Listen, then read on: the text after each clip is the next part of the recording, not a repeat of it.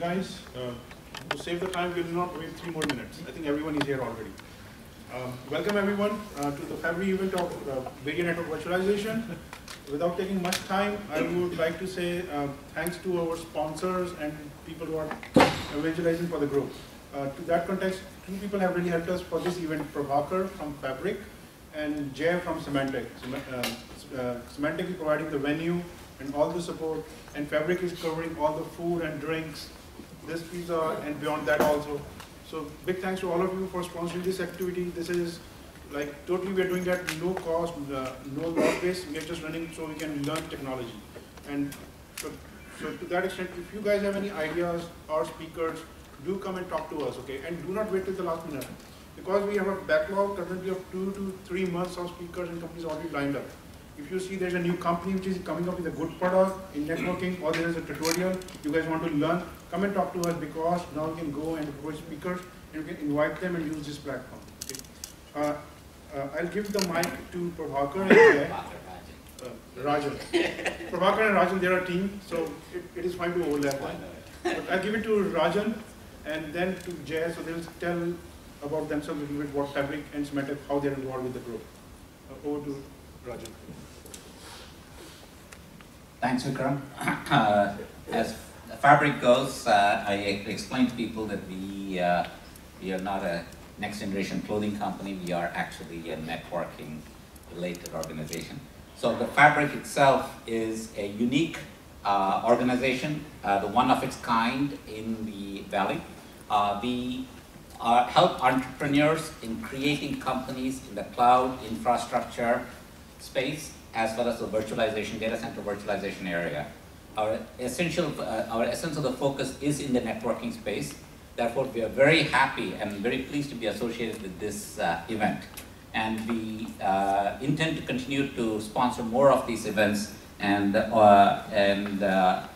continue to associate with the entrepreneurs. And we are very, very happy to be associated with the entrepreneurs in this event. So I want to, even though I was called Prabhakar stands behind.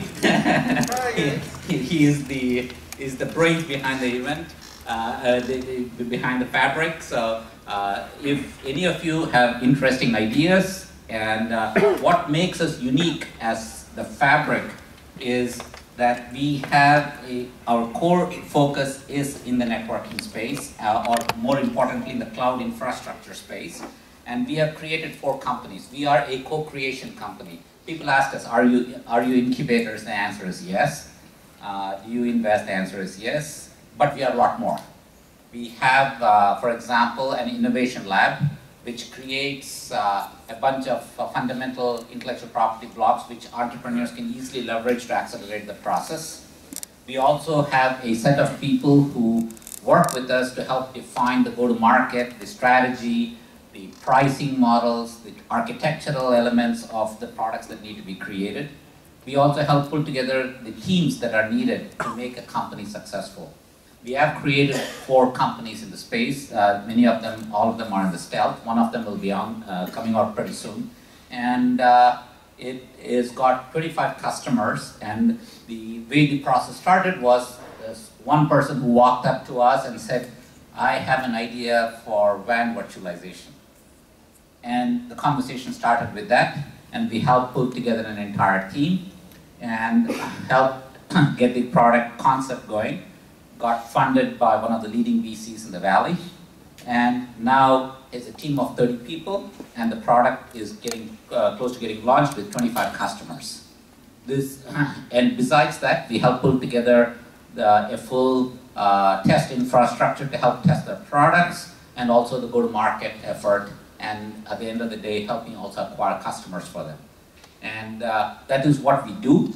And since this is an audience, which I'm sure there are very good entrepreneurs over here who are thinking of efforts. In fact, one of them is a friend of mine who walked and said, Rathan, I'm working in the data center analytics space. And guess what? I said, why don't you come and talk to us, because we are working in that area. So these are some of the things that we do.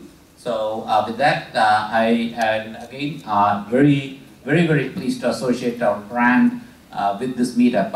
When I spoke first with Vikram, I didn't know him. I just happened to run into him at a meetup, and I said, Vikram, would love to sponsor these. And he said, guess what? Come on over. I need sponsors. So I'm very happy to be associated with this. And Prabhakar and I, by the way, if you want to reach us, you can. The website is thefabricnet.com.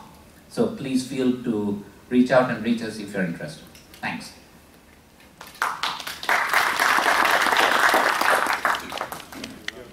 Thanks, Rajan. So now I'll invite Jay from Symantec to share what his viewpoint is to invite all of us here. Jay. Thanks, Vikram. Welcome, everyone. We're very happy to have you here. Symantec is super excited to partner with the Meetup Group, Pica8, and the Fabric for this event.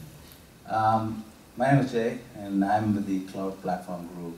And at Cloud Platform, we are doing something super exciting here, and we're investing heavily in OpenStack Hadoop, as well as SDN. And our group is building a company-wide platform as a service for all Symantec applications. So our group is expanding, and if you're interested, you can talk to me, or you have some flyers over there, and you can also talk to Bella. She's behind. So welcome. Thank you. Yeah, thanks, Jay. So guys, there are a lot of job postings which are coming up on the discussion board. Okay, so if you are looking for a job and you want to talk directly with the hiring managers, just go and check out the discussion board.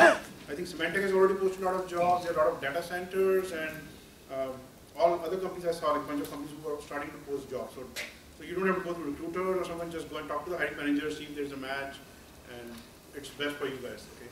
So over to the main event of the day. It is with great honor, to have Pica8 and David, right, to come and give a talk. The history of this group goes back to the first talk when we invited James Liu. It was like a rainy day, 15 to 20 people, hacker dojo, old hacker dojo, and that's where we started this group, right? Discussions about like how the OVS was ported to the Pica8 switches. And today we have David with us. Pica8 is the leaders in OpenFlow based metal switches deployment in the world. I personally know them. They have deployments in very large customers because I'm working on MPLS and traffic engineering, and I know that where they're involved is like leading edge technology. I daily see like David like scratching his head, like ideas, like challenges, like problems. I thought this is the best, right? Because he did some deployments with data centers, and he's the chief architect of Pica8. I said, David, you need to come here and share what you are going through right now, putting OpenFlow in data centers. So we are lucky to have David today. He has master's from University of Michigan, Ann Arbor, and he has been engineering manager for big, large networking companies. I don't want to even name there, but now he's working with the startup Pica8 and trying really like a new forefront, like it's a revolution they are running, right? Okay, over to you, David. Thank you. Can you guys hear me okay? Let's see. So, yeah, I'd like to thank Vikram and Fabric and Symantec to organize this. So it's a great event for friends and people who like OpenFlow, SDN to get together. So I already see a bunch of my friends, my old CEO, Harry, actually a couple of my customers. So today, let me just say this. So let's focus on the working part first, right? All your bugs and things need to be fixed. We'll talk about that tomorrow.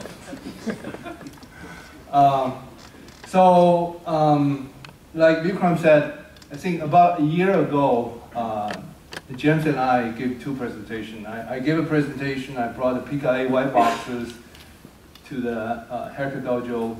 I kind of run through how to configure the Open vSwitch on the hardware, how to set up flow, how to configure bridges. I think I remember I brought my Linux laptop with a USB bridge and some USB to Ethernet cable, run Wireshark, send packet, set up a couple flows. So since then, I think it's about exactly 1 year ago. Now, actually, we have a couple customers actually take the OpenFlow switches into the deployment, and number of flows compared to the one in the demo, I think I had 4 flows I configured. Then they have like 1,000 flows, close to 2,000 flows running in different tiers of switch. So today I will go over that. By the way, if you have questions, just raise your hand. You don't need to wait for the end. Make it as interactive as possible. So here's the topics. I will go over that. So first, goes to some marketing on the Pica8. So if you don't know Pica8, or if you may heard people call it Pica8 different names, right? So we've been called like a white box vendor. Actually, we're not. We don't manufacture white box. I remember went to a customer, sit down, the first thing they said is, we're looking for a dumb box vendor that put a dumb network box into our network. So I responded, yes, we do produce dumb boxes, but it took a team of very smart people to make the box look dumb. So we are actually a software company, even though today we bundle our software on white boxes, we sell switches, because the white box market, we don't think it's mature enough to have that model. You buy white boxes and buy software. But one day we'll be there. I know there are companies working in that model. So we are a software company. We have 2 stacks on our platform. It's a Linux platform, and we support layer 2, layer 3 stack, our own software. A couple of years ago, we bought Zorp. It's an open source layer 2, layer 3 stack. And since then, we changed a lot of stuff, make it production ready. Then we have OpenFlow stack. We use the OpenFlow vSwitch. We put an OBS virtual switch onto the hardware platform. Right? We take out the kernel module that do flow manipulation inside the IP stack, but we put it on the actual hardware. The vSwitch version in the current release is, the source code is 1.9, that we support OpenFlow stack version 1.3, and we're in the transition of porting the 2.0 source code, which has multi-thread support and a bunch of improvement, and trying to support OpenFlow 1.4 in Q2. Okay. So today the focus is really on the OpenFlow stack, and the number of lines of code between the OpenFlow stack and the layer 2, layer 3 stack is huge. I mean, it's really a few percent of the code size. So make it very slim, very easy to improve. That's why we have very fast releases. Okay, so these are the platform we're offering. I won't go over the details. So today, I will talk about the story that we took those platforms from the lab into production. Okay, so last year we have probably over 200 customers who bought our switches, but very few deployments. Okay, so there's a reason for that. So hopefully through today's discussion, I will share some of the issues, and hopefully people who is interested in going through OpenFlow deployment, they will go out of the lab and go into production. Okay, so hopefully this presentation will help you to make those decisions and understand what it takes to go through those deployments. Okay. So this presentation is about a customer we have, and they want to design a greenfield data center, okay, in New York, support Wall Street applications.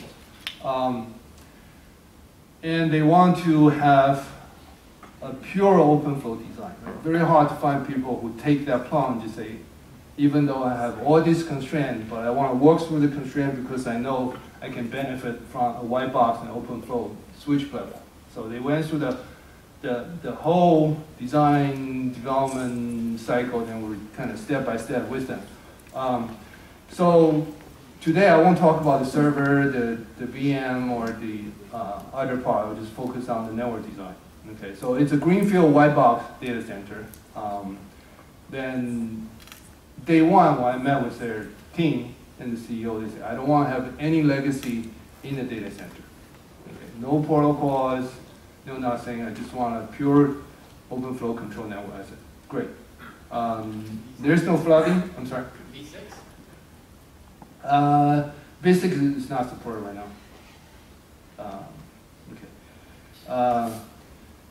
No, their network does not support V6, but ours will support V6. But if you want to run V6, there's some limitation in terms of TCAM, number of TCAMs you can do because they two entries. Okay, floodless network, no flooding, no multicasting, no broadcasting. They want to have very simple control. Simple, but they want to have complete control over the entire data center. They want to control the IP address scheme. Okay, they want to control the forwarding decisions. Oh, it's white and black list, right? So if you look at the OpenFlow model, they only forward packets based on the flow you put into the switch. So it's kind of white list, but they also have a bunch of security concerns, and they use that OpenFlow to implement blacklist as well. They have a complete control over the topology and to be able to scale. And they want to have the control over the architecture for controller and a bunch of other things that we'll talk about. Okay. Maximum visibility. So I remember the meeting with the CEO, he sit down with us, right? He said, the CEO used to run big call center with incumbent equipment, right? So when the network is down, he said there's no one can tell him exactly what happened to the network, right? The entire support staff, the staff, the technical staff from the incumbent company look at the network, but no one can tell him exactly what happened to the network. Okay. So then he spent 1 week after the network is recovered. He spent 1 week sit down with the IT staff or network staff, go through every command, CLI command they use to configure the network. Right. So he come to a conclusion. It's amazing with that complexity, the way they configure the routing. It's amazing that it will even work. Okay. So now he started this new company. This Greenfield is a startup data center company. So one of the decisions he made is he wants a complete visibility of the network when switch make decision forward packet and when not to forward packet. Okay. And he wants 100% automation for the network. So those are the kind of the design goals that he has, right? So, okay, so starting with the constraints. So we have 200 plus customers, right? So after the customer buy the switches, after they use it, goes through the initial cycle, the first thing, or a lot of time they ask, well, what is the TCAM size? How big TCAM table I can put in? Right? So my standard answer is, depends on the model. So for a 10G switch on Trident Plus is 1,000 entries. On the 1G switch, using the Firebolt or Triumph switch is 2,000 entries. We have a Trident 2 coming up, is 2,000 entries. Okay. So usually there are two responses. Most responses, well, that's not enough. I said, I know that's not enough. Right? But this customer, I want to pick, this customer is, they understand all this constraint, but they say, David, how do I work around this? Right, so let's design a data center with all this constraint. Let's work through all this constraint, see what I can do. Okay. So that's the first constraint, TCAM size. The next constraint is there's no OpenFlow ASIC. Right? The OpenFlow switch is built on top, let's say, the most common one, Broadcom platform. It's a layer 2, layer 3 ASIC. Right? So a lot of the OpenFlow concept defined for the soft switch doesn't fit well with the ASIC pipeline. Right? So for example, if that's a typical pipeline, you terminate the tunnel, you go to layer 3 learning, you go to the layer 3 entry table to do routing, you go to the ingress ACL, then you go through the metering. I mean, this is a pipeline. So most of the implementation today, OpenFlow switches, they use ACL because that's a TCAM which you have flexible, you can match on layer 2 and layer 3. That's what OpenFlow specifies. Right? Then you can do action. But there's a bunch of features that defined in the OpenFlow model cannot be supported. So those are really kind of serious constraints, right? So multiple table, for example. I mean, because the limited TCAM size, you like to have the multiple tables so you can reduce, you do multiple lookup, so you can reduce the number of rules instead of one flat rule. But multiple table is very hard to support because TCAM is one regions, even come with slices, but the lookup is just one lookup. Right? So for example, so one question we solve in this deployment is how do I, for example, this is one of the 100 issues that we kind of work together. So how do I forward based on, for example, destination IP address, but at the same time I want to do queuing, right? So each destination IP address go to a server, I want to have 8 queues, but in the current OpenFlow, the way you specify rules, then if one destination IP forwarding, you have 8 queues, you do 8 set queues, then it will be 8 flows. How do I solve that issue?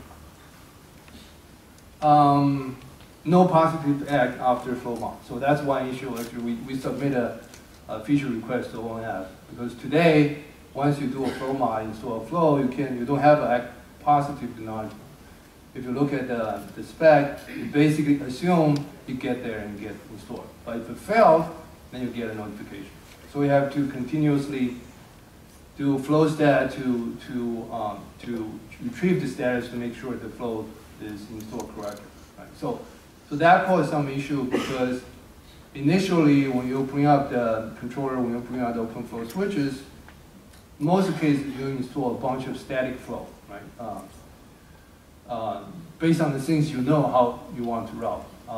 So then some of the flow depends on whether you install the previous flow successful or not. So in this model, in the current OpenFlow 1.3, writing a controller logic is very hard, right? So you do a chunk of write, then you have to go figure out what the status is and go into that. So it's very hard to do a kind of state machines that handle this type of scenario. So all these constraints, when I say starting constraints, when we work with the customer in April 2013, that's the status of our switch. I think our switch was 1.6, 1.7. Today we're in 2.2. So I will go through kind of all the things we did to kind of improve all this constraint to deployment. OpenFlow version 1.2, we support that time.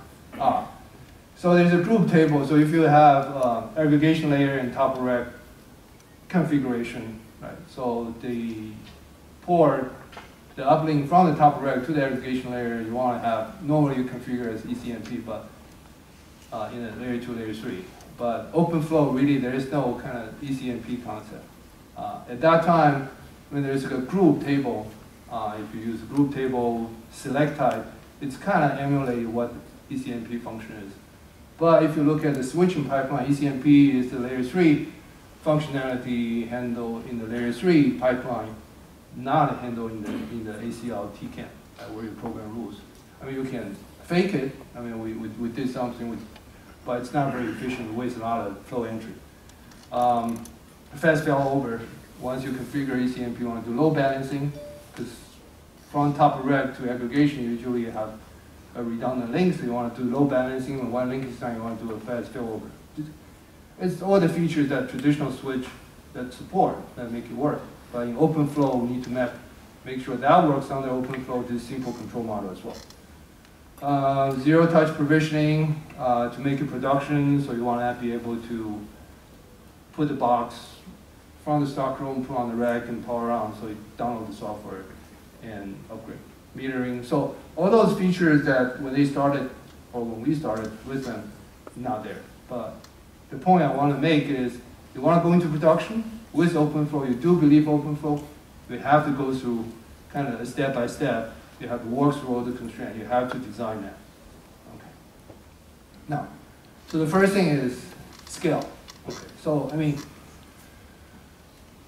we spent a lot of time to figure out how to scale with OpenFlow with limited TCAM entries. Okay. So I can jump ahead though, even though it's 1K or 2K flow entry, but we did a bunch of optimization. So now on the 1G switch, we can do 4,000 entry, but still not enough. Okay. So how do you scale under the OpenFlow constraint? So that's actually the first thing we went over. I remember they went through their own design, then they asked me to go do the reveal. Then they have this whiteboard, has 7 layers of multiple tables. They have 7 multiple tables, right? They have everything designed out, how to do each filtering at each stage, right? So when I go there, I look at that, so I say, can I have an eraser? I erase from 2 to 7. I said, that's the only table you have. Let's figure out how it works. So scaling is probably the first one you have to go through in your data center design. Okay, so what does that mean? So now I talk about the flow entries, number of flow entries, right? Not because the white box, so there's limited number of ports. So let me just give you a sample configuration here, right? So you have the core layer, you have the aggregation layer, you have the top of rack layer. So top of rack has 48 port, then going to aggregation. Aggregation has 48 ports. So then going to core, connect to multiple data centers with multiple 10G ports. So the first thing we did is we define, well, the first thing is we kind of reach a agreement that you cannot scale your architecture like the traditional layer 2, layer 3, where you want to grow indefinitely with the fabric. Right? So OpenFlow, you can build excuse me, you can build a fabric, but there is a limitation on how to scale.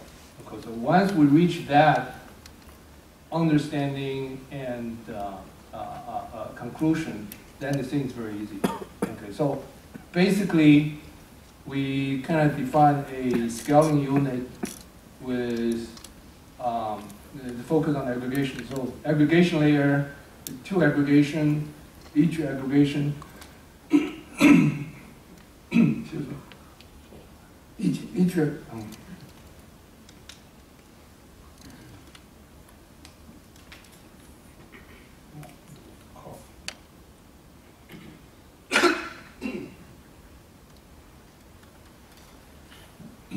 so each aggregation layer support 12 racks.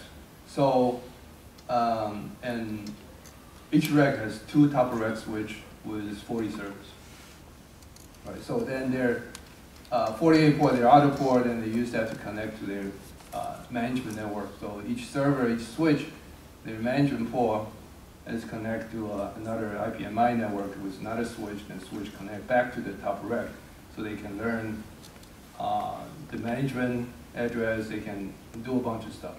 Anyway, so this is a scaling unit in terms of how you grow based on the flow pattern. Okay, now how do you grow? So if that's a scaling unit, let's say 12 racks, right, with 2 aggregations. Now you can build 3rd tier fabric. I mean, you can grow that, right? But it's complicated. They want to keep it simple. So what they decided to do is that's a scaling unit. Then I will have multiple scaling units, connect them together through N/10Gs links. Right? So they do the traffic engineering. So you can imagine this is one node. So this is one node for the scaling unit. Then what they do is, then they have a multiple of this configured in a topology. Okay, so in a topology, then between each node they connect through N/10G links. So David, if I understand right, you're saying there are 12 racks in one of these groups.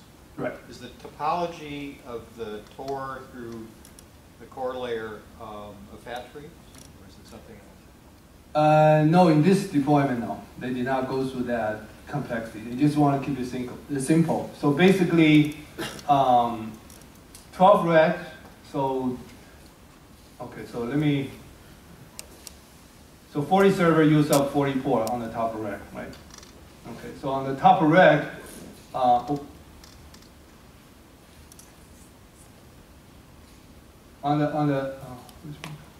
the top of rack, there's 4 10G port, right? So they'll have 20G, 2 10G port to each of the aggregation configured as the ECMP group for load balancing and fast failover. So that pretty much use, if 12 rack, you do the math, is about, you use up 48 port, right? So each rack has 2 10G to that, right? So you have 2 top of racks, so use 4 the 10G port. Then, so that each aggregation switch can only support 12 racks. So, in your customer use cases, right, or maybe even in this use case, how are your customers doing storage? Do they maintain a separate network? Was there any requirement for FCOE kind of situations? It seems like these switches only support Ethernet, no storage, right? No FC. Right. So storage is actually connected to the switch as well through Ethernet link. So it's connected to maybe it's all 10G. So it. I'm sorry. Is it, see, in SAN, typically we need the fiber channel connectivity, right? Oh, so this one it is Ethernet. So come out at file servers, come out at multiple gig Ethernet port connect to the switch. So, okay, so now that hope that the math is clear. So 2 10G port per top of rack. So for 2 top of rack, take 4 10G port on the aggregation. So 48 divided by 4, so 12 racks. Okay. I mean, we could deal, actually we are in the lab, we are doing a factory configuration for another fabric, but the complexity there is a lot more. So here they want to keep it simple, right? So instead of using a factory, building a fabric so we can grow indefinitely, they say, I don't want to do that. I just want to have a very single unit, but I want to scale in a different way. So we'll have a limitation how they scale. So you can imagine if this is one node, then you can connect 3 or 4 of those nodes together, right? Form a topology. Okay, so here, so that's why I have one cloud. So one cloud means there's a couple of this node connected together. Okay. Now, how do you scale? So that's one unit, one topology unit. Okay, so there's a scaling unit. Then when you connect multiple nodes together, it becomes a topology. That's a topology unit. So now, instead of build a fabric, so this topology, flat topology, can scale indefinitely. They scale this way, right? Okay. So what does it mean? So that topology become a unit when they scale. So when they turn on, when they build more capacity, they put more customers, they need to have more, they want to scale, they do one cloud at a time. So it's all kind of pre-configured, pre-installed. That's it. So that's a scaling unit. There's no flexibility. Today you roll a rack to the data center, wire them up, and turn on the fabric. That's it. So they want to simplify the operations. So that's what they did. I'm not saying this is the best way. It's a very simple way that under the OpenFlow constraint.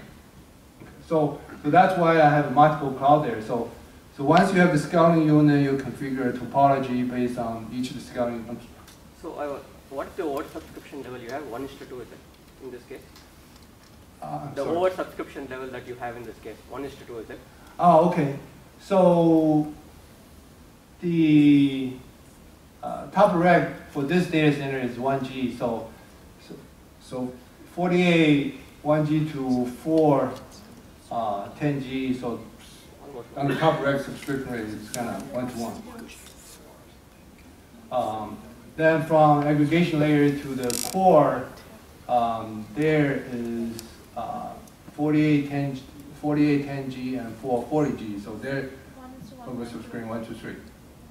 I'm sorry? 1 to 1.2. Oh, thank you. Okay. So anyway, so that's how you scale. Define a unit, define a topology, and you scale the entire topology one at a time. Okay, hopefully that you can get that concept. Then okay, so on the core is also 48 10G, right? So, but from aggregation to core, you're not using all the 10G port. So those spare ports are used to cross-connect between each of the cloud, right? So give you that connectivity for, there's a 3-dimensional traffic, it's not east-west. Anyway, so inter-data center, okay, so inter-data center between core there, but core can talk to other core through this topology.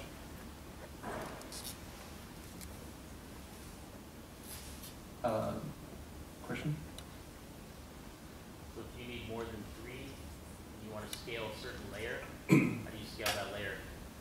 Oh, yeah, you can go more than 3, but then it's not a mesh, right? So between each cloud or each that topology configuration, or let's say a ring configuration or square configuration, between the vertex, between the point of the ring or the square, there are fixed number of bandwidths go between them.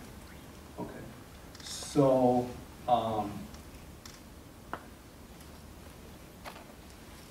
so you don't have a any-to-any connectivity, but you have fixed number of bandwidths connect from each of the topology, from each of the rings, or each of the square. So that's the second thing. After you figure out how to scale based on the application, right? Based on the application, based on the type of traffic, you have to go through traffic engineering to figure out the traffic pattern, so we can define a topology or scaling configuration network. Okay. Okay, so once we defined the scaling architecture, and once we did the math, figure out traffic work, the next thing we do is, I won't go over the rule by rule, but the next step is really to figure out how do you do traffic forwarding in an OpenFlow data center. Okay, so that's the second most difficult part, the longest part that we spent on figure out how to route traffic. So what does that mean? If you remember, one of the criteria is they want to have full visibility of the network, right? So with OpenFlow, we can do that because whatever you installed on the switch to forward packet based on the matching action, whatever rules you put on to drop packet, it's there. But the question is, what rules you want to put in there based on the constraint you have on OpenFlow switches, right? How do you use, let's say, bit mask IP address to reduce the number of flow entry you want to do? So there's a set of design needs to go into to design the IP address scheme so you can reduce the number of rules, right? So you can't have a way to assign IP address randomly, because if you do that, the flow entry won't be enough. Okay, so so the second step you have to go through is lay down. Once you have the architecture, you have to lay down all the things you would do in the data center operation, from IP address, MAC address, security, forwarding decision, between racks, inside the racks, going to gateway, going to internet, traffic coming back, how to prevent loops, how do we handle ARPs, how do we handle broadcast, how do we handle multicast, how do you learn, right? So you can figure out all the things you need to install on an OpenFlow switch, right? So I kind of did analysis, because we write a controller ourselves as well. Most of the time, you probably write a controller and handle 70% of the situation, right? Those 30% you don't know. Okay, how do we handle those? Anyway, so just some of the example for the top rack rules, drop rules. Usually, we do drop first, right? So we drop all the things we know we don't want. We don't wait for the default. We just drop everything. Like in this case, IPv6, drop first. Okay. Then we do learning because there are a bunch of stuff happen in the network that you can pre-configure rules. For example, putting a new server, right? So the new server will send out, let's say, ARP, then you have to learn that IP address. Right? So the ARP SPA field will give you the IP address of that new server. But then you need to validate, right? Is it a valid server that's supposed to come from this port? So there's a bunch of learning you need to do. Then you want to learn all the management port because people want to come in, manage the switches. Remember, all the server management port and the switch management port connect to a layer 2 switch, actually feed back to the top of rack switch. Right? So top rack switch will get a bunch of IP address from the management port and things like that. Then forwarding. So forwarding actually is the easiest part, but still need to lay out, right? So when a new server is so in those topology, they will configure all the switches, all the top rack switch, all the aggregation switch in one unit going, right? Then they will plug in the server. Then, for example, when server plugging, you need to set a rules, right? So you need to set a rules to forward traffic from the server to internet, to gateway, to another racks, or to another server. Right, so there is a set of rules. Okay. So you see there. Do I put there? No,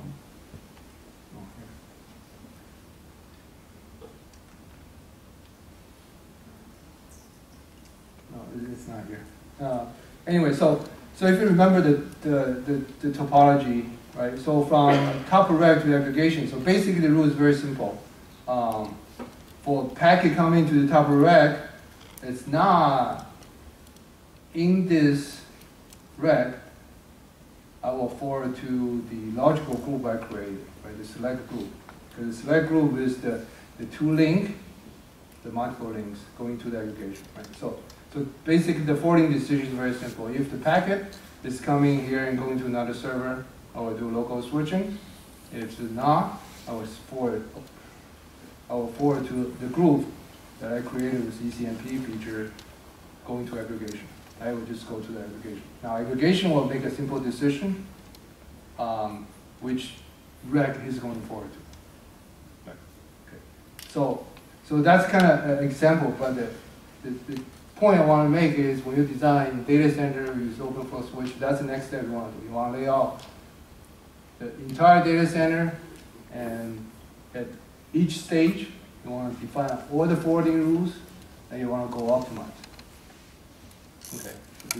Again, even though we optimize on the top rack 4,000 entries, the aggregation, the 10G switch is only 2,000 entries. Okay. So usually there's a set of drop rules. You want to drop the learning, you do dynamic rule installation, and you do basic forwarding. So that's top rack. Okay, aggregation. So for top rack, with that architecture, about 1,600 rules roughly during testing. 1,600 rules on top of it. So we still have some room to grow. Okay, aggregation. Aggregation layer actually is easier if you remember that topology. Really, traffic coming from top of rack is a very simple decision. Look at the IP address or the mask, decide which rack it's going to. Right? Just forward to the top rack of other rack. Now, if traffic is going out, then forward to another group going to the border, going to the core. So they will make those decisions. So the entire forwarding decision is breaking into segments. Right? So you have to lay out the network at the top, rack aggregations, and the core, and figure out how you optimize routes. Yes. So at the aggregate, you have a less specific rule, and at the TOR, you have a more specific rule. That's what you're trying to do, right? Yeah. So at the aggregation layer, it's all what the ECMP group, right? So the moment you see this address is target for that rack, I send it to that group. So my VM migration is within that set of racks. Okay, so VM migration gets similar treatment like the IPv6.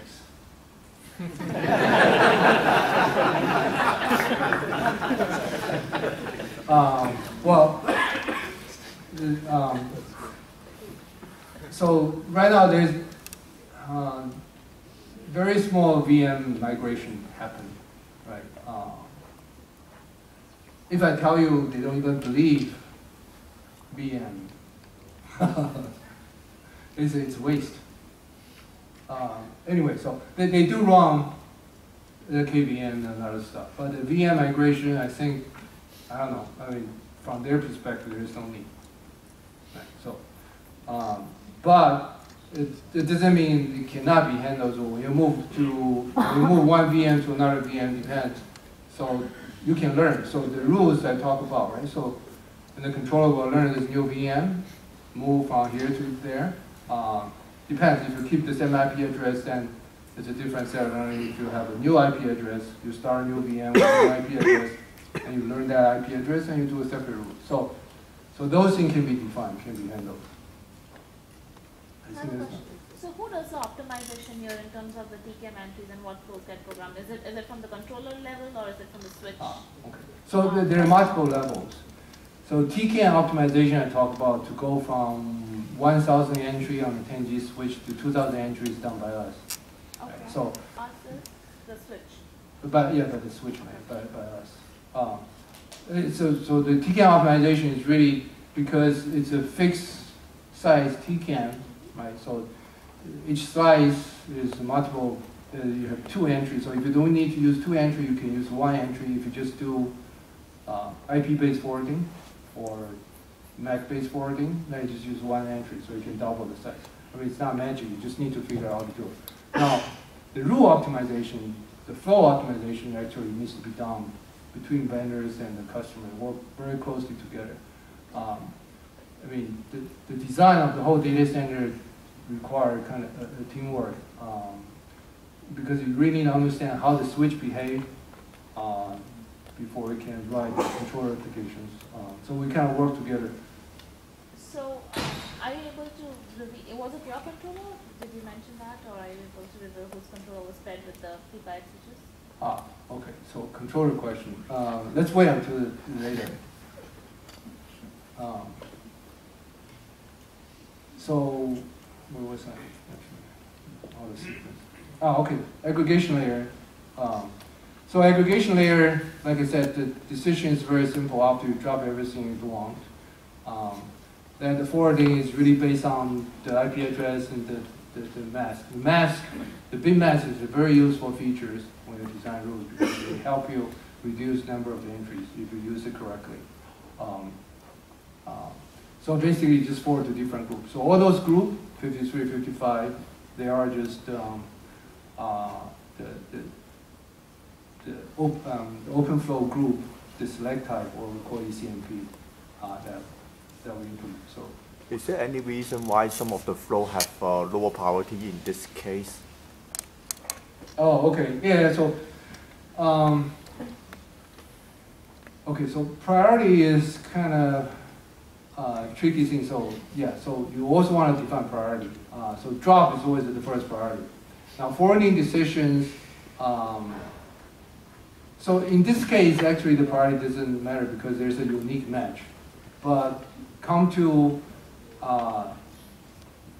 if you have rules that you match on similar field, then the priority become an important consideration. You want to make sure that the packet coming match the high priority one.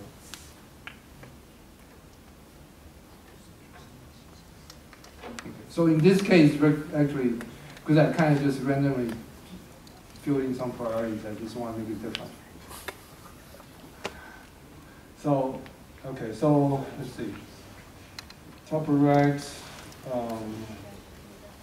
Okay, so top right, so port 49 to 52, that's the aggregation port. So if you look at this rule, you'll know right away. Those are the traffic coming from outside, going through aggregation and trying to go into the server, right? So coming through the uplink 49. So from port 1 to 48 connect to the server, and 4950 connect to the aggregation layer.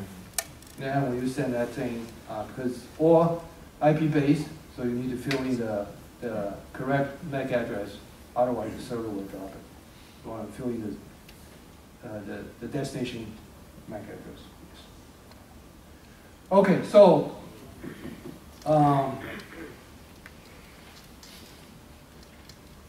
so I think once you have done those two steps, I think the most difficult part of the data center design, I think it's kind of behind you. Now you need to verify the whole thing works, right? So then you define a controller and do that. So we'll talk about control later. But before you reach to that point, so vendor like us, we did a bunch of stuff to make sure the switch is production worthy, right? So like I said, we did TCAM optimization. So now we support 2,000, 4,000, 8,000 entries, depends on what model you use. We implement group select, ECMP. Okay. If you look at OpenFlow standard, there's a group function and they have a type called select.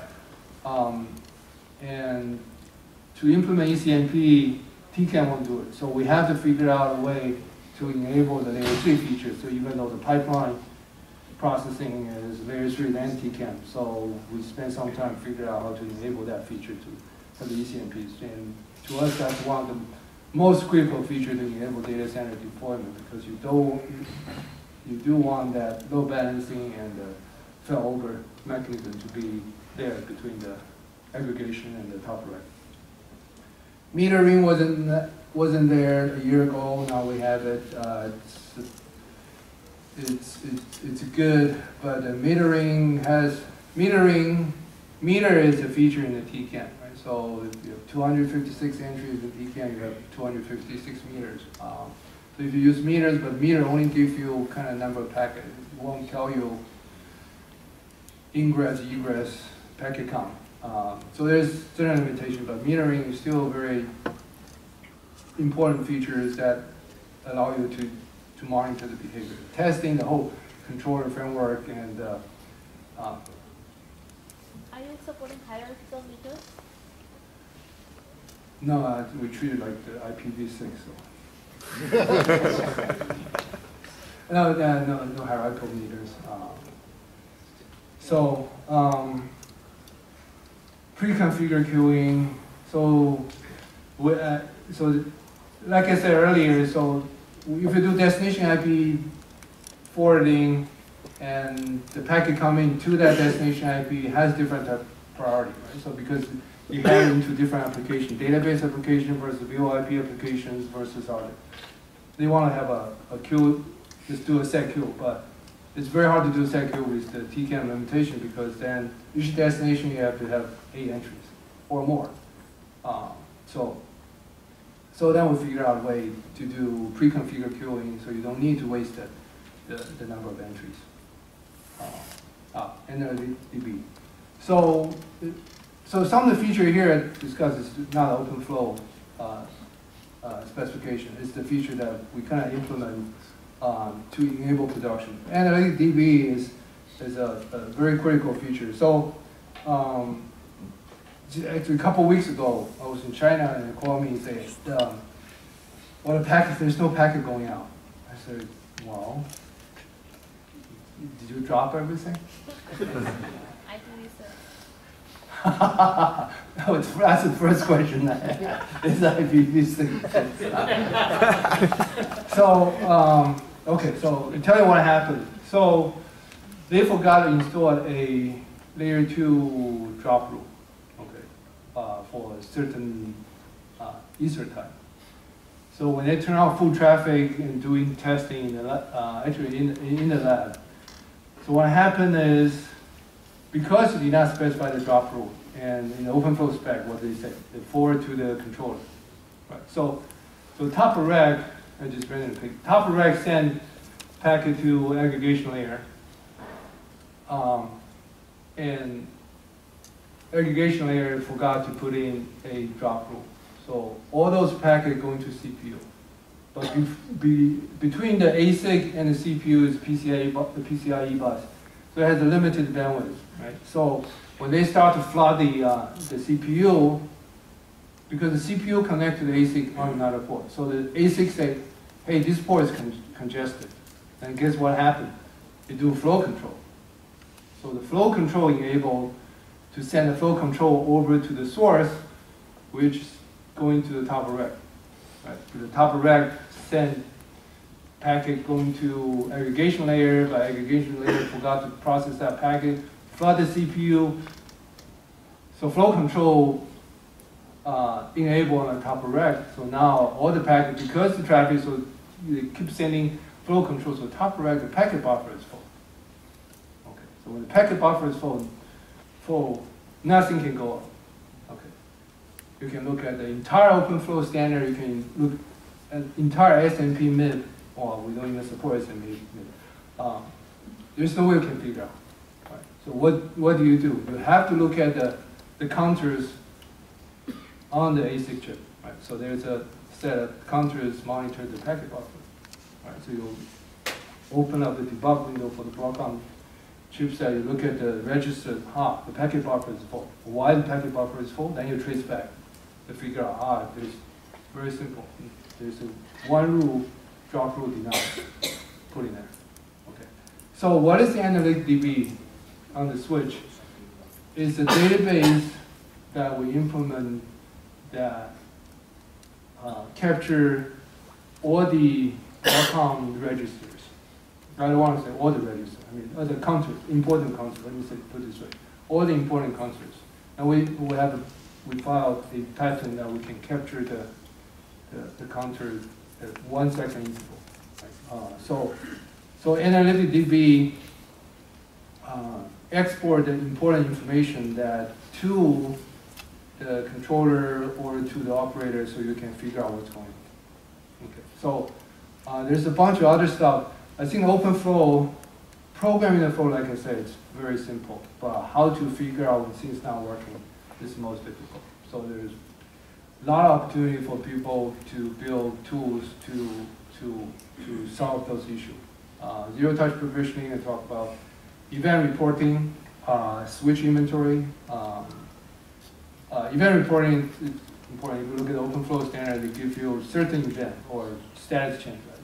For link up and down, flow removal, group table deleted, table mismatch, table miss event, and a bunch of stuff.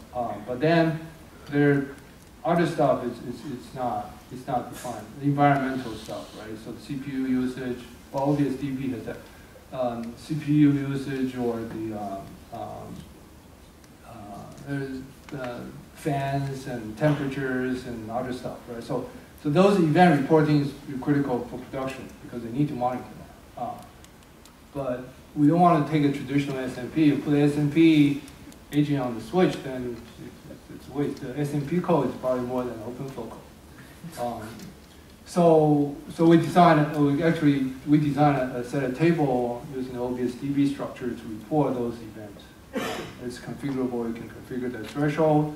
If it hits the threshold, generate event, you can define severity, so you can do traditional alarm processing. Right? Switch inventory. Oh, sorry. So you have your own schema for OVSDB? Extension. Extension to OVSDB. Actually, I'm writing something so I can submit to David Liu, the architecture group, as an extension.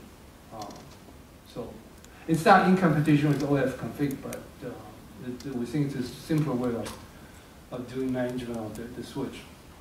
So let's see where it goes. There's another. Have you thought about any type of structured log that you would export, either to a file or be a syslog or something like that, and that you could actually tune to diagnostic information? Yes. So yeah, syslog function is implemented. So actually the configurable event reporting, those events, you can configure a receiver to receive those events, or you go into the syslog, then you collect those syslog. And are you doing these detailed attributes? Oh, the analytic DB? Absolutely. No, not in syslog.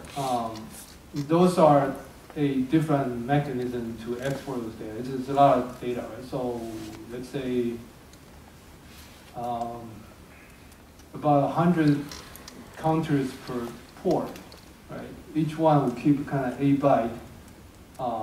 Then 52 ports plus some other stuff. There's queues and there are other things you'll capture. So if you want to capture every second, it's a lot of data. So yeah, I would assume that you didn't want to do that. You probably want to aggregate something or different levels of aggregation. So you would turn on no aggregation if you wanted to get deep. I could understand it, which is a problem. But having some aggregation may be good enough. So I won't call aggregation because the counters export kind of flat, right? But then there's a select mechanism allowing you to select a subset of counters. I agree. Let me rephrase that. Useful statistics, useful analytics that you could embed in there so that you know when a table's getting too big or something like that. They give you some indication ahead of time downstream. Oh, okay. I mean, those are analytics that I think that are very simple that you could get off a switch like this and be able to toss it somewhere. A good point, right? So if you want to do alarm suppression, for example, and things like that, right? So exactly. yeah, so those, yeah, so you can configure those and export to your management system, and yeah, so they can do that up. But the question is, where do you do that, right? So I have one slide talk about the demo management. We can discuss that. Sure. I would hope that would eventually get to be a standard within for diagnostics. Because I don't. Yeah, so that would be a good idea. How do you fix this stuff when it breaks? But I agree that that's a good idea. So that situation that you ran into, are you working that into some future solutions so the customers not to call you and find out that they have source control? Flow control. Oh, the flow control. Oh, yeah. So that's what Analytic DB provides. So it's a flat data. We haven't had time. We haven't had time to build next level tool. But there are a bunch of ideas we have that we can build a bunch of stuff that help people to do diagnostics. Yeah. So that's the #1 key issue. Switch inventory, for example, pluggable plug-in inventory. Right? So you want to do the optics inventory, so that's important information for you to figure it out. And crossflow mode, actually. Okay, so let me spend a bit time. So interworking between OpenFlow and layer 2, layer 3 network never been defined well, right? So in OpenFlow's spec, there's this kind of ship and deny hybrid mode, right? Everybody has a different interpretation of hybrid mode. And we had at least 3 different hybrid mode implementations that we released to customer and never go anywhere. So the only thing I want to mention this is now we have a new implementation. Whoever interested in this, buy our switch and try it out. But basically, instead of ship at night, that the layer 2, layer 3 stack and the OpenFlow stack, that they don't talk to each other. We kind of design a way to have a port-based configuration, so you can have cross-flow mode. We will call it cross-flow. So you can have an OpenFlow network with this set of ports, and those will be controlled by the OpenFlow controller and the TCAM rules. And some of the ports you can configure with pure OpenFlow control. That's called cross-flow local control. Right? So the local control layer 2, layer 3 stack does not intervene with those packets. Or you can say cross-flow local control on, which means that's where the interesting part come in. They will go into TCAM and also go into the layer 2, layer 3 table. Then you have the legacy network. Okay. So it is a kind of complicated configuration. We're playing with it. We have customers playing with it, but I don't know where it's going to be end up. But that's, again, we kind of developed this feature because inter-data center forwarding, there's many options. You can do static route, you use OpenFlow, that core layer, or you can enable, for example, BGP to broadcast route between data centers. So these features we developed to do that. Then the other solutions, you run BGP outside, like on the controller to terminate all the BGP route, then figure out how you route traffic. What does it mean?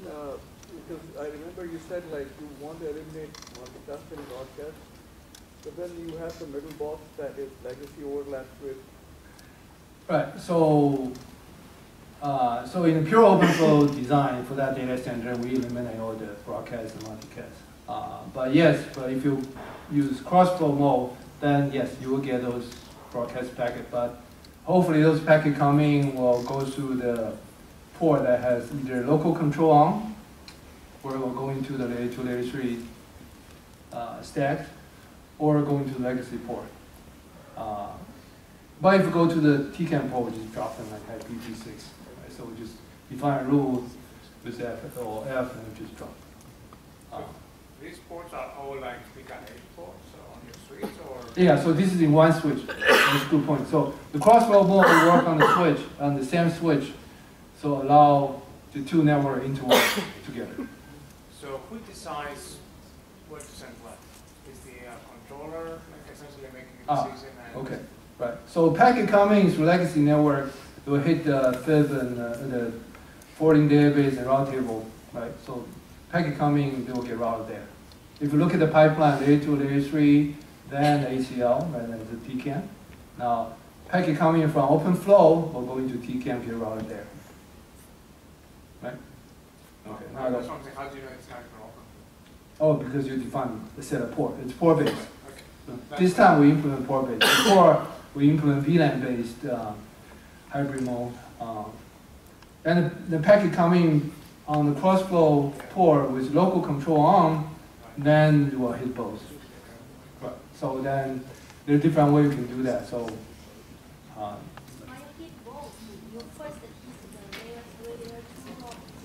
then the TCAM. Right. So don't use because I have to support you.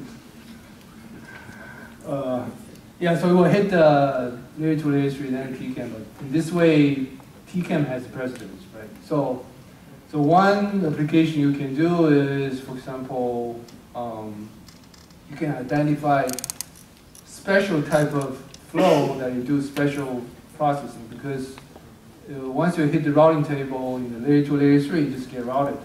But then you can install OpenFlow rule for certain things in a routing network, but you want to split them out and perform special processing. That's one application that we can think of.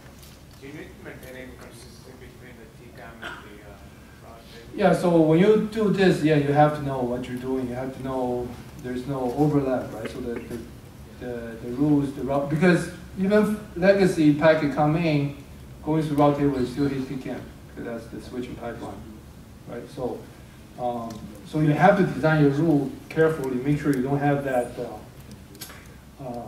conflict. Anyway, so it's an interesting area. We have customers using it, and we'll see. Maybe a couple months later we'll do a different implementation. So the crossflow basically will go into the TCAM first, and then if it doesn't find a match or some sort, it will go to the other group, right? Yes, for the crossflow, yes, we're going to actually for pure TCAM, for pure OpenFlow, right? Crossflow local control off, those are just going to TCAM. Yep, right. For crossflow local control on, they will hit both table, and you want to make sure that you don't have conflict. Okay, but no priority. TCAM always take priority. Okay. If there's no entry, we'll go to the SM controller. You can assume like reactive or reactive type of. Oh, so yeah, so the TCAM behave like this, or OpenFlow specified like this. So if you don't have an entry for default drive, right? So if you don't have an entry to capture the packet, it will get dropped if you don't have a default rule there. But then if you want the packet going to the controller, you need to specify that. So for example, you have a low priority 1 wildcard rule and going to controller. But you have to be very careful for packet to controller because there's a limited number of packets you can send to controller. It will flood it. It will flood the CPU. But now we implement some mechanism to make sure it won't happen. But still, design your rule carefully. Don't, yeah. Controller. Okay. So controller. Okay. Now that when you went through all this design cycle, then now you understand everything you want to implement in the OpenFlow controller. Right? So then you do a controller. So they decided to do a in-house development. You know, we kind of went back and forth many times, and they talked to many different controller vendors. Right? So, but none of them. The problem today, from their perspective, not my perspective. So it's hard to find a controller vendor that really understand the data center operation or that specific application. Right? So how do you write a controller for this customer that do their bread and butter data center operation by another company? I mean, the logic doesn't work. Right? So especially this CEO, he wants complete visibility, complete control over, so that he doesn't have that problem that when things not working in the network, no one can tell you what happened. So this company decided to build their own controller. Okay, so then they did not use any of the controller framework. So they have a very stripped down version, the OpenFlow protocol parser, and build everything themselves. Okay. And guess how long it takes? Less than a year. I started working with them in April, now going to deployment. Okay. To me, I kind of stepped through the whole development cycle with them.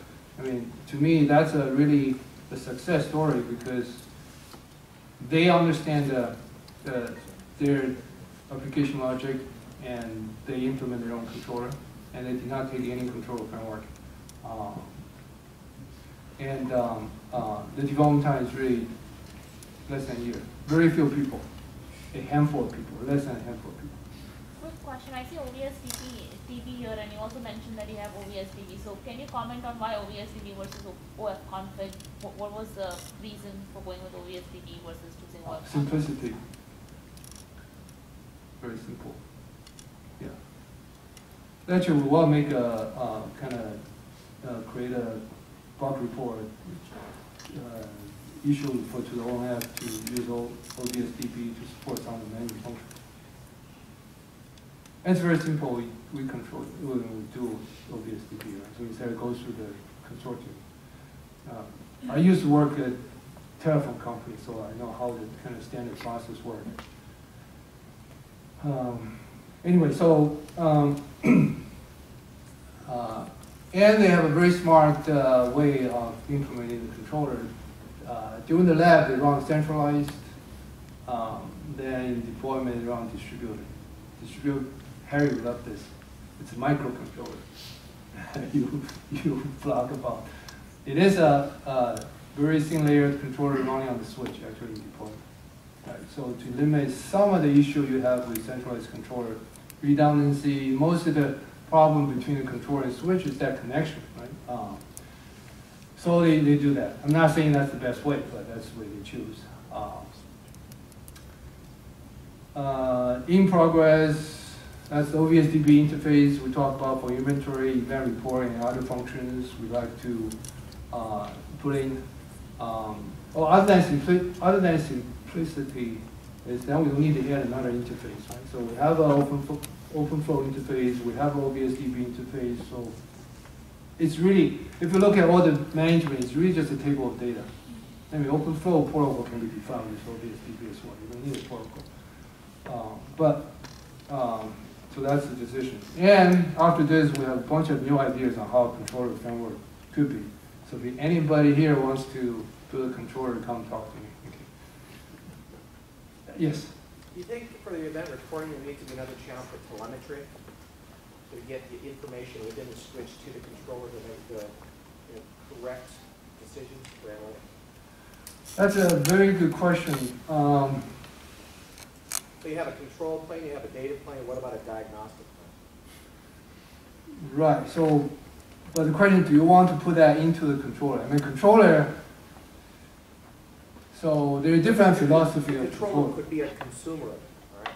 Yes, okay. So if your definition of controller is broader than just OpenFlow control, yeah, I would say yes. You need a controller in the network to take those information to make decisions, right? Or expose that to the regular controller so it can make decisions. Yeah, so, yeah. So that part is nobody really worried because no one has gone through the first part to program the switch here. So, right, so they're putting 10, 20, 100 flows and in the lab, so who cares about what diagnostic? Right, so until people have gone through this and go to deployment, then they will ask the same question you ask, how do I manage this network? What are the data I want for analysis so I can keep the data, can keep the network working. That's the design. Right. As well as modeling for external analysis, right? What if analysis? If I decide to grow here, to do it. Yeah. So I'll come back next year and tell you all the things that they need to do diagnostic. That's still the same path that V6, right? So, okay, any more controller question? Do you actually keep state on the thin, lightweight controller on the switch, or is all the state kept in? Yeah, they are states. Can you talk about your general strategy for how you deal with consistent state across the various? Okay, so between multiple switch, there's no need to maintain consistency. Right? So the controller on the switch keep the state consistency, like a state machine. I mean, mostly for a flow mod type of operation. They want to make sure that the flow installed is correctly based on the previous installation status. So that level of consistency is maintained. But then there's a synchronization. Okay, there's a synchronization between the microcontroller, actually a centralized management system. Okay, because that centralized management system needs to push set of things to the controller. So there's a very smart way of implementing it. I can't reveal too much, but there is a centralized intelligence, and there's a distributed switch intelligence on the switch, and there's kind of orchestration coordination between those. Right? So it's a big state machine and partition into centralized network level and the switch level.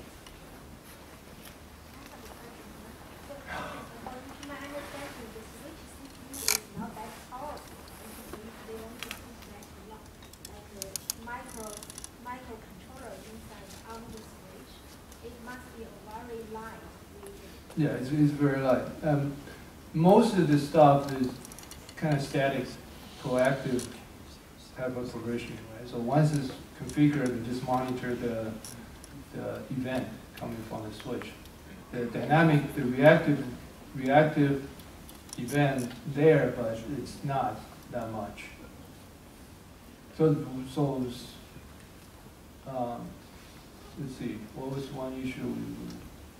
Oh yeah, so like you said, the CPU on a switch is not that powerful. So when they put the controller running on the switch, and you get timeout a lot because the hello message did not get processed because it's a single thread implementation. So during initialization time, you put in, let's say, 500 rules, and the hello did not get handled, so the controller keeps timing out. So they have to break that into chunks, things like that. But then a multi-thread implementation will help. Any other questions? So in the centralized part of the heavyweight controller, so is there a single one or there are multiple with the scaling units that you mentioned earlier? Okay, so it will be multiple ones for redundancy purpose. Yeah, but right now I think, I don't know. But then because it's distributed, so the redundancy required for that centralized, it's not that critical. It depends on how you partition the function. It's very seldom for the controller on the switch die. I mean, it's very simple set of steps. You just keep running that. But redundancy required. And also in terms of scalability of that, I mean, if the all units talk to a single one, does it scale? Right. So then, then the controller, they have their own kind of intelligent way of doing controller level coordination, right? Because they have multiple data centers, and usually the controller for the local data center is run inside the data center. Then how do you coordinate between multiple controllers? So I mean, there are all kinds of schemes that people do. But they develop their own scheme. And very smart way of doing that. Okay, cool. Any other question? Oh. Yeah, what in this particular use case, what was sort of the percentage of proactive rules versus reactive rules? Can you talk about that?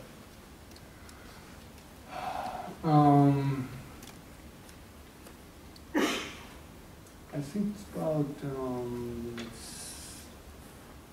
60-40. The reactive rule is, for example, when they're putting a new server, or when they learn a new IP address because some event happened, so they will install a set of rules. So that's the most common event. Of course, there are other stuff like when the port is down and link failed and things like that. Software upgrade. So they have a very good scheme to do software upgrade for the switch and their controller. So I would say 60-40. And the proactive programming is, as you talked about earlier, mostly based on how IP addresses are partitioned in the different racks. Forwarding, right? The part that you know how you want to do forwarding, what packet you want to drop, and what things you want to learn, what type of packet you want to go into controller, things like that. Okay, so network management, SMP, so I put a question mark. If it's needed, because existing infrastructure support SMP, where should it go? So we've been actually discussed that internally. I really don't want to put on the switch, so how about controller? The controller control all the switches, get all the events. There's the controller. So in this way, controller is a broader definition, not just OpenFlow controller, right? So it's an overall controller.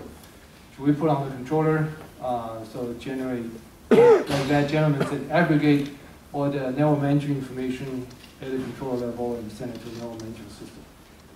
Inventory, event reporting, controller management is another topic that the moment you have controller outside the switch or control panel of the switch, the controller itself needs to be managed. So we are working on that. Conclusion. Okay, so I kind of went through the whole design cycle. So OpenFlow cannot solve all the issues. Right? So you have to look at your application. You have to go through that design process and understand your application and do the scalability, figure out the forwarding rules. Then you decide. Then you can make a decision whether OpenFlow fit or not fit. Right?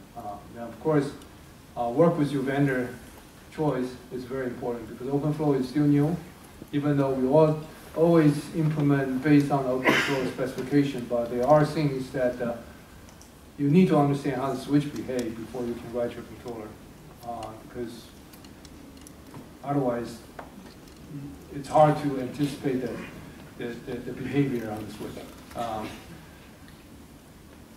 I work with a couple customers, so this one is in deployment. We think there's a couple customers will deploy this year.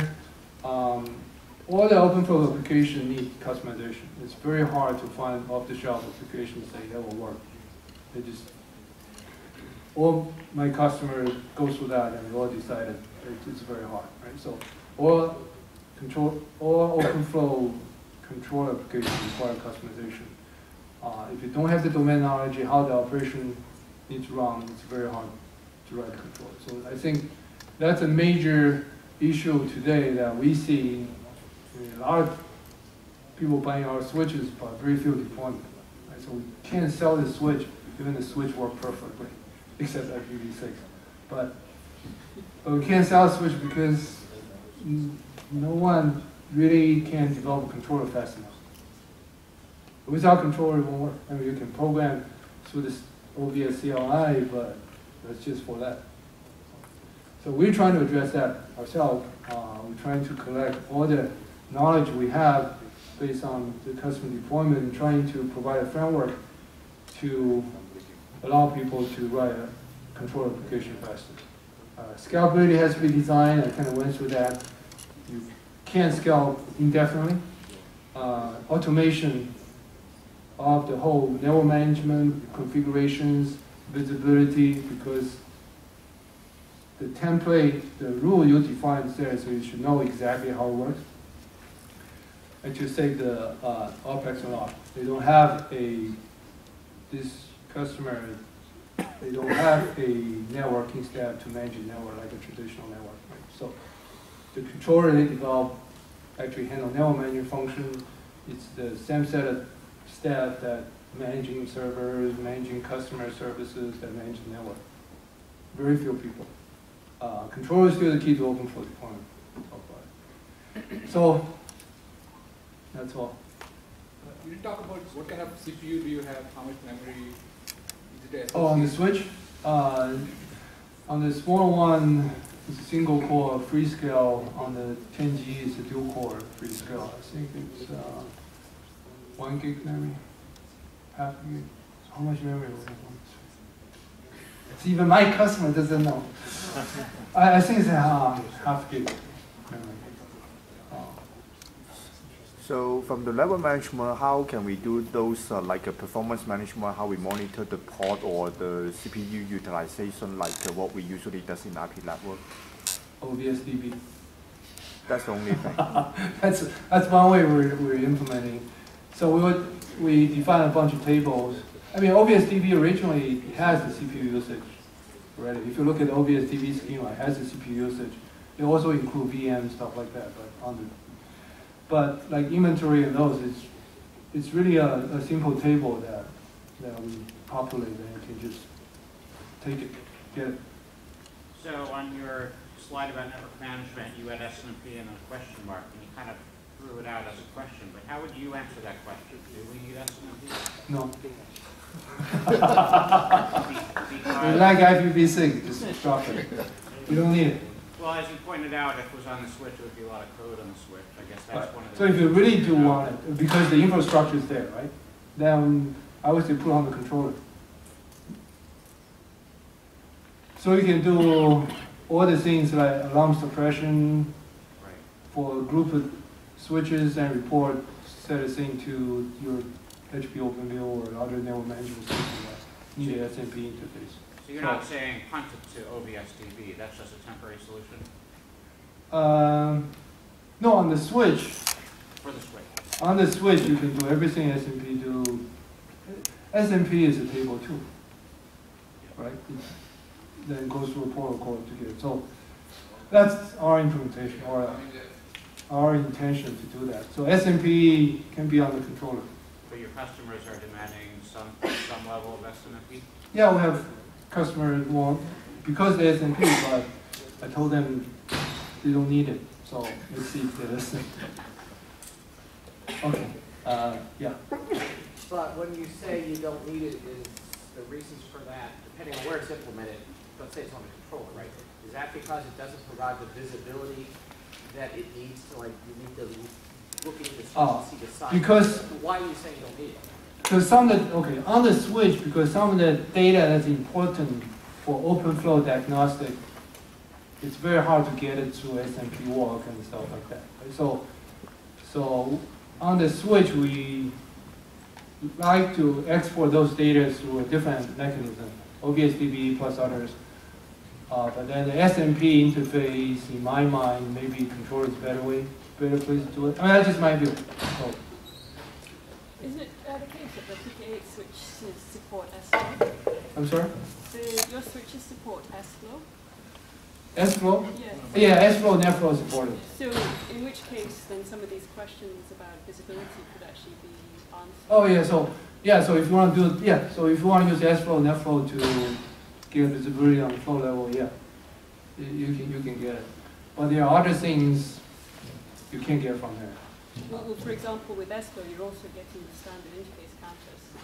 Oh yeah, so those things we So all support. of those would be Yeah, the collector interface you configure and we'll send there. But unfortunately, it's sample. So can you comment? But the counters are. Can you comment briefly about the administration and maintenance overhead of the network that is deployed? Administration and maintenance. Oh. Administration of the switches? Yeah.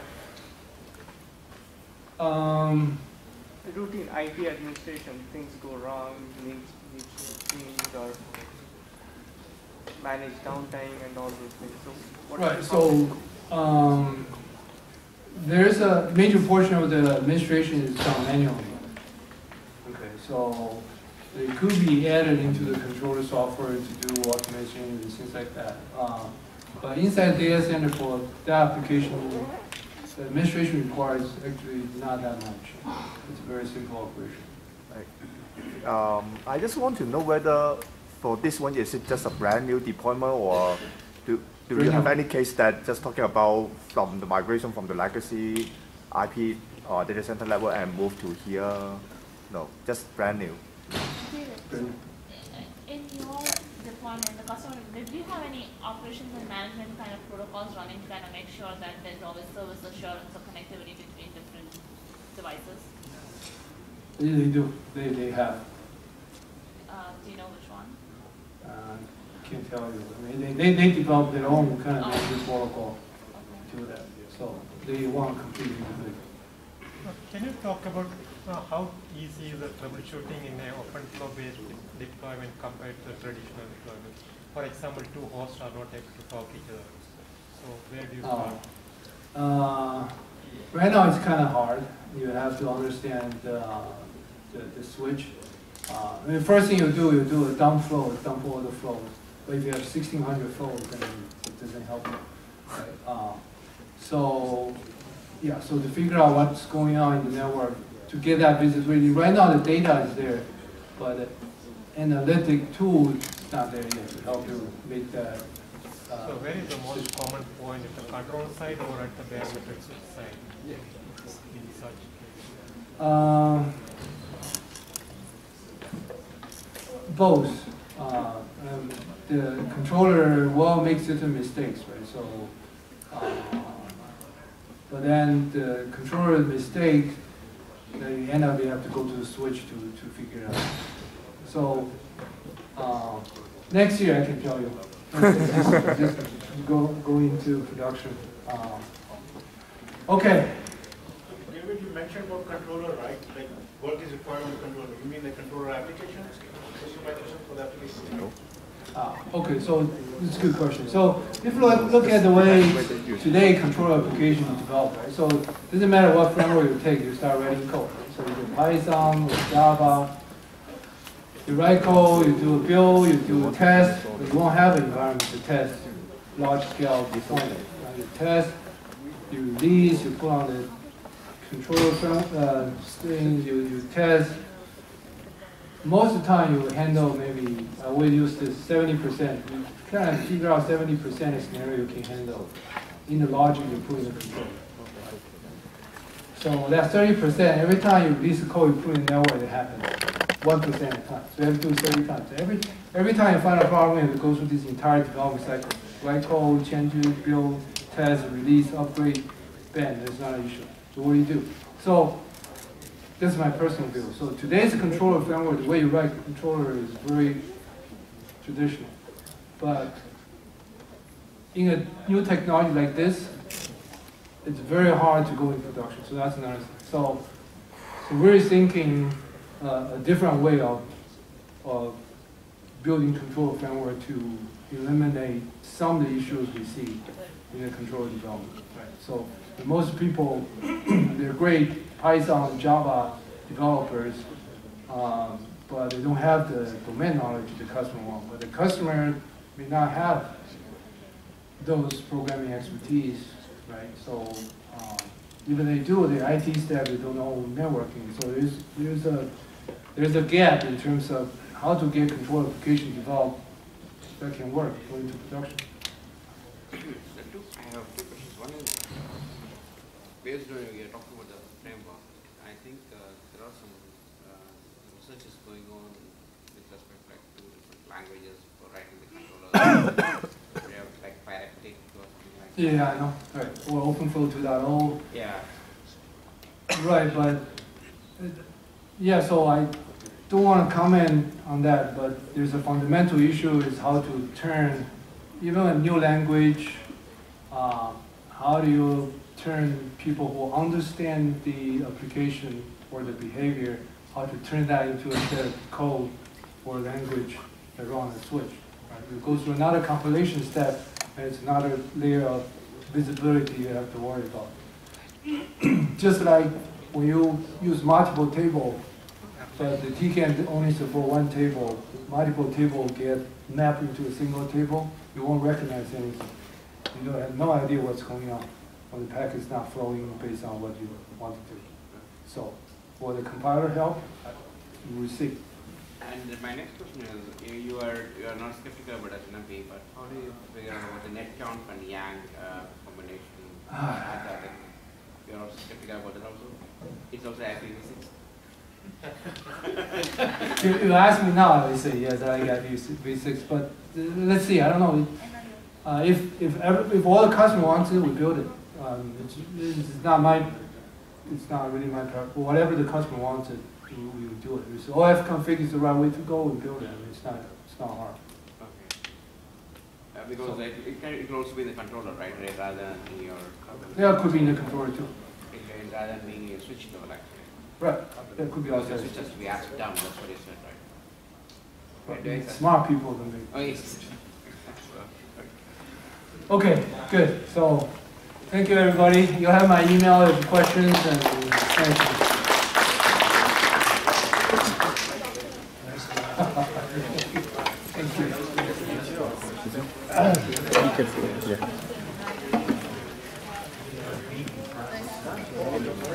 So do you